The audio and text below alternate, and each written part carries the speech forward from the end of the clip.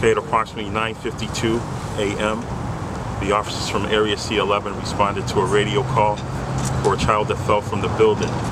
On arrival, the officers located a child that is approximately 2 to 2.5 years old on the pavement outside of 129 to 131 Columbia Road, on the side of the building that is adjacent to Strathcona Road.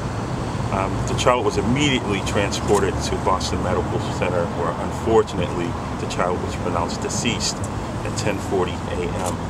Our condolences and sympathies to the family.